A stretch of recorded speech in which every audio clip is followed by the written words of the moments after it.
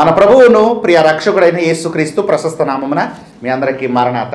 ఈ దినము అనగా మే నెల 8వ తారీఖు కొరకు ఏర్పాటు చేయబడిన లేఖన భాగము కీర్తనల గ్రంథము 72వ అధ్యాయము 18వ వచనాన్ని చదువుకొని కొద్దిసేపు దేవుని యొక్క వాక్యాన్ని మనం అందరము ధ్యానించుకుందాము. దేవుడైన యెహోవా ఇశ్రాయేలు యొక్క దేవుడు స్తుతింపబడునుగాక. ఆయన మాత్రమే ఆశ్చర్య కార్యములు చేయువాడు. దేవుని స్నేహితులారా, ఈ దినమున నా యొక్క అంశము గాడ్ అలోన్ డూ వండర్స్, అంటే దేవుడు మాత్రమే ఆశ్చర్య కార్యములు చేయును. చూడండి, చదువుబడిన లేఖన భాగమైన ఈ కీర్తన గ్రంథము 72వ అధ్యాయాన్ని మనము ధ్యానిస్తూ ఉన్నప్పుడు ఇది దైవజనుడు అయినటువంటి సొలొమోను రచించిన కీర్తనగా మనకు కనబడుతూ ఉంది. మనము గత దినాల్లో కూడా ఈ అధ్యాయంలోని కొన్ని సంగతులను నెమరు వేసుకొని ధ్యానించుకున్నాము.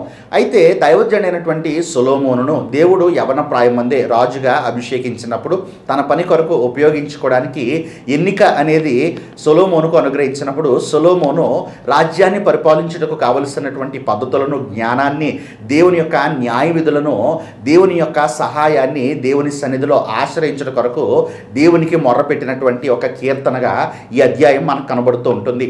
అలాగున దేవుని యొక్క సహాయాన్ని కోరినవాడై దేవునిలో ఉన్నటువంటి ఔన్నత్యాన్ని, దేవునిలో ఉన్నటువంటి గొప్ప లక్షణాలను వివరిస్తూ దేవుని నామాన్ని స్తుతిస్తున్నాడు దైవజనుడైనటువంటి సొలొమోను. 18వ వచనంలో దేవునికి స్తుతి చెల్లిస్తూ ఇశ్రాయేలు దేవుడు స్తుతింపబడునుగాక అని అంటూనే ఆయన మాత్రమే ఆశ్చర్య కార్యములు చేయువాడు అని ప్రభువుని గురించి సాక్ష్యమిస్తున్నాడు. నిజమే దేవుని స్నేహితులారా, as we all know, God is a God of wonders. అంటే మన దేవుడు ఆశ్చర్య కార్యములను చేసేటువంటి దేవుడై ఉంటూ ఉన్నాడు.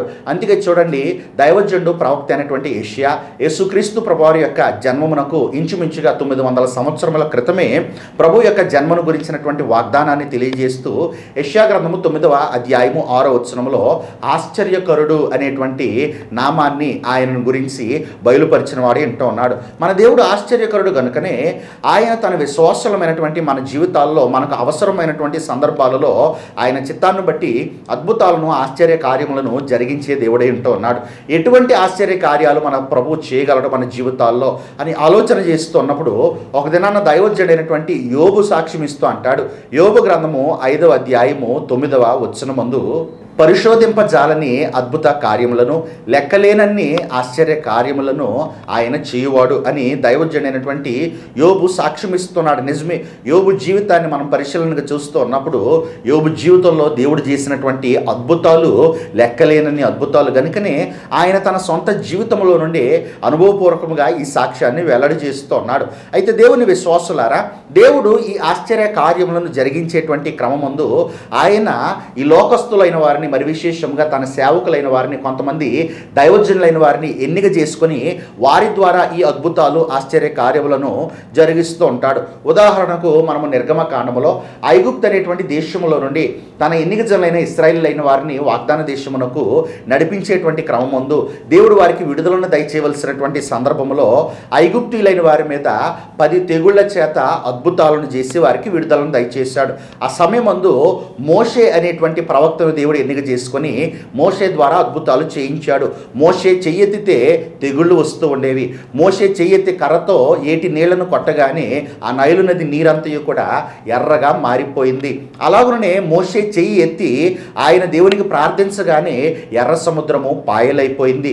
దేవుని స్నేహితులారా, ఐగుప్తీయుల కన్నులకేమో మోషే కనబడుతూ ఉన్నాడు, కానీ మోషే వెనుక దేవుడు ఈ కార్యాలు చేస్తూ ఉన్నాడు. అయితే దేవుని స్నేహితులారా, మనము జాగ్రత్తగా చూస్తూ ఉన్నప్పుడు నిర్గమకాండము 15వ అధ్యాయమునందు 10-11 వచనాలలో దైవజనుడైనటువంటి మోషే సాక్ష్యమిస్తూ అంటాడు కదా, వేల్పులలో నీ వంటి వాడెవడు, నీవు పూజ్యుడు, నీవు స్తుతింపబడడానికి అర్హుడు అని దేవునికి ఒక కీర్తన పాడుతూ దేవుని నామాన్ని స్తుతిస్తున్నాడు. నీవు చేయి చాపగా భూమి వారిని మృంగివేశాను అని దేవుని ఔన్నత్యాన్ని కొనియాడుతూ ఉన్నాడు. అందుకే చూడండి, మోషే ఎప్పుడూ కూడా ఇశ్రాయేలీయులైన వారిని నేనే మీకు దేవుణ్ణి, మీరు నాకు పూజ చేయండి అని అనలేదు. యెహోవాయే ఆశ్చర్య కార్యములు చేయవాడు కనుక మనమందరము కూడా ఆయననే స్తుతించాలి, మనము ఆయననే ఆరాధించాలి అని మోషే వారికి నేర్పించాడు. కాబట్టి ఎన్నిక జనులైనటువంటి ఇశ్రాయేలీయులు దేవునికే మందిరాన్ని కట్టారు కానీ మోషేకు మందిరాన్ని కట్టలేదు. వారు దేవునికి నమస్కరించారు కానీ మోషేకు నమస్కరించలేదు. ఒకవేళ మోషే ప్రవక్త కనుక మోషే ఎడల అభిమానము, గౌరవం అయితే ఉందేమో కానీ మోషేను దేవుడిగా వారు ఎప్పుడూ కూడా పూజించలేదు. కానీ ఈ దినాల్లో కొంతమంది దైవజనులైన వారిని చూస్తూ ఉన్నప్పుడు దేవుడు వారిని ఒక సాధనముగా వాడుకుంటూ ఉన్నాడు. వారి ద్వారా అద్భుతాలు చేయిస్తూ నడిపిస్తూ ఉన్నాడు, దేవుడు ఎంత గొప్ప ఎన్నిక మనకి ఇచ్చాడు అని సంతోషంతో దేవునికి కృతజ్ఞతలు తెలియజేయటం మానివేసి ఎంత కార్యం చేస్తున్నాము కాబట్టి ఇక మనమే దేవుళ్ళము అనేంత ఒక గర్వముతో కూడినటువంటి అహంకార బుద్ధి వారిలో కలుగుతున్నది. ఇది చాలా విచారకరమైనటువంటి సంగతి. దేవుని స్నేహితులారా, దేవుడు ఇతరుల జీవితాలను వెలిగించడానికి, వారిని వెలుగులోనికి నడిపించడానికి మనలను ఒక సాధనముగా మాత్రమే ఎన్నిక చేసుకుంటాడు. అంత మాత్రాన మనమేమి దేవుని వంటి గొప్పవారము కాదు. ఎప్పుడు కూడా మన ద్వారా దేవుడు అద్భుతాలు చేయిస్తున్నాడు కదా, మన ద్వారా దేవుడు ఆశ్చర్య కార్యాలు చేయిస్తున్నాడు కదా అని మనము దేవునము అని తలంచుకుంటూ ఆ గర్వాన్ని మన జీవితాల్లోనికి, మన హృదయాల్లోనికి రానియకూడదు. మనం ఎప్పుడూ కూడా కృతజ్ఞతా భావాన్ని కలిగి ఉన్న వారమైతే దేవుడు మనల్ని మరింత గొప్పగా, బలముగా ఒక ప్రవక్త వలె వాడుకోగలడు. మనం ఈ దినాన్న దేవుని నామానికి మహిమ తెచ్చే వారముగా ఉపయోగపడుతూ ఉన్నామా లేదా, దేవుని రాజ్య వ్యాప్తి కొరకు ఒక సాధనముగా మనం వాడబడుతూ ఉన్నామా లేదా అని మనల్ని మనం ప్రశ్నించుకొని, దేవా నీ పని కొరకు నన్ను వాడుకో, నన్ను ప్రతిష్ఠించుకో అని దేవుని మనము వేడుకునే వారమై ఉండాలి. అందుకే దైవజనుల ఆత్మీయ తండ్రి బైబిల్ మిషన్ వ్యవస్థాపకులైనటువంటి ఫాదర్ ఎం దేవదాసయ్య గారు ఒక కీర్తనలో వ్రాస్తూ ఆయన అంటారు, తనువు నాది దిగో గై కొనుమియో ప్రభువాని పనికి ప్రతిష్ఠింపు మీ. అంటే దేవా నీ పని కొరకు నా తనువు అనగా నా ఈ దేహమును అనగా నా అవయవములు అన్నింటినీ కూడా నీవు ప్రతిష్ఠించుకొని నీ పని కొరకు ఉపయోగించుకో అని భక్తులైన వారు ఎంతో చక్కగా వర్ణించిన వారు ఇంటూ ఉన్నారు. నిజమే దేవుని స్నేహితులారా, ఇది నాన్న మనము దేవుని పని కొరకు మన శరీరాలను ఉపయోగించే వారముగానే ఉండాలి. మన ద్వారా దేవుడు ఆశ్చర్య కార్యాలు, అద్భుతాలు చేయుడు అనేది దేవుడు మనకి ఇచ్చినటువంటి ఒక భాగ్యముగా భావించి దేవుని నామాన్ని తగినంతగా స్తుతింపబద్దులమై ఉండాలి. అంతేగాని మనమే గొప్పవారం అనేటువంటి అహంకారము ఎన్నడూ కూడా మన జీవితాల్లో మనము రానియకూడదు. అది నాశనంలోనికి మనల్ని నడిపిస్తూ ఉంటుంది. అలాగనే ఎటువంటి కష్టంలోనైనా సరే, ఎటువంటి ఇబ్బందులోనైనా సరే, ఎలాంటి శ్రమ అయినా సరే దేవుడు ఎంత గొప్ప ఆశ్చర్య కార్యమునైనా కూడా మన జీవితాలలో చేయగలడు అని ఆయన యందు మనము విశ్వాసాన్నే కలిగి ఉండాలి తప్ప మనము అల్ప విశ్వాసాన్ని కానీ, అవిశ్వాసాన్ని కానీ మన హృదయాలలోనికి ఎంత మాత్రమూ కూడా రానియకూడదు.